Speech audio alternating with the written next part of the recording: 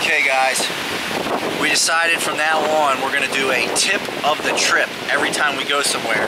This is my tip of the trip for beach vacation.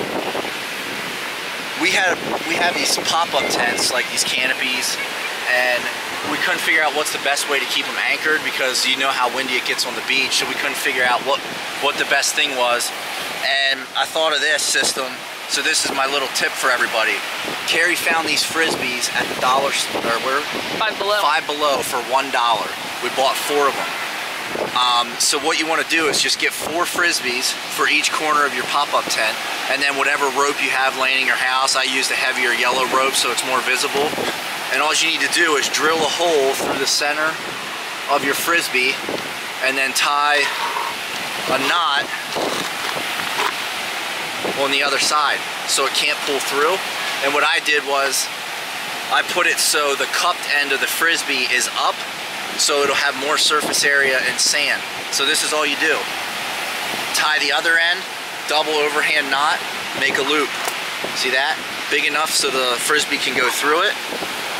You're gonna loop it around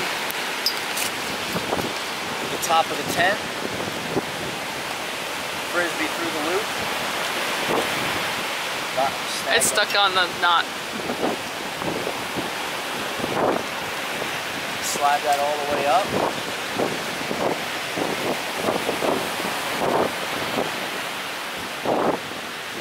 Bury a little hole for the Frisbee. Pull your rope tight.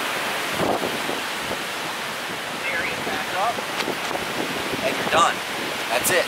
We used to try like sandbags and milk jugs and pillowcases. It just took up too much space, and with pillowcases you have to fill the sand in. This one, and now you can see, I mean, that thing is so sunk in there just because of the surface area that the sand puts on it. Show them how easy it is to clean up. Yeah, and then it's boom. I didn't even dig mine out, I just pulled the rope. Undo. Pull it back through your loop. Possibly.